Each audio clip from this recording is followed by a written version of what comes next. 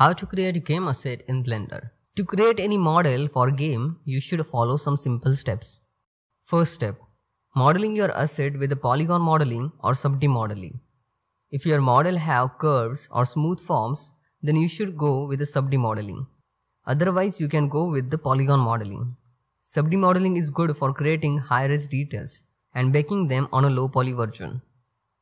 Second step, you should optimize your model for game engine. Everyone has a different workflow for this optimization process. In this step, what I do, I add seams on a model and I UV unwrap it. Because this model has good topology, hence I can easily select edges to add seams on it. And I can easily UV unwrap it. Next thing what I do, I add a decimate modifier. And I just need to decrease this ratio at here. So I can reduce the vertex count of the model as per the requirement. After getting proper vertex count, next thing is very important, it's triangulating your model. I use the triangulate modifier to convert my n-gons and polygons into triangle, which is very easy. Now the model is optimized as per the requirement. Now here I will create two different versions of the model. High poly version which is not going to have decimate and triangulate modifier. So just delete these modifiers from this version. And I will create low poly version in which I will apply this decimate and triangulate modifier.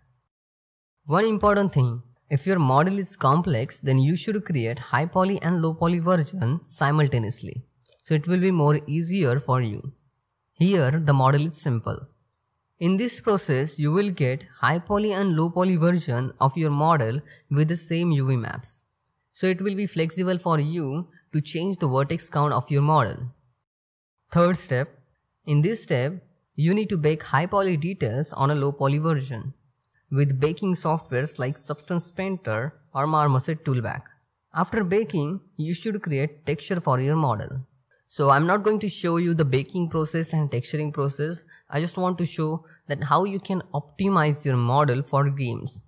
In this way, you should create a model for game. You can tell about your process for creating game asset in comment box. And we will create more tutorials on these kind of topics on this YouTube channel. So please subscribe it. So that's it for today. Thanks for watching. If you like this tutorial, then please hit that like button and subscribe to the YouTube channel. Bye bye. So next video. Take care.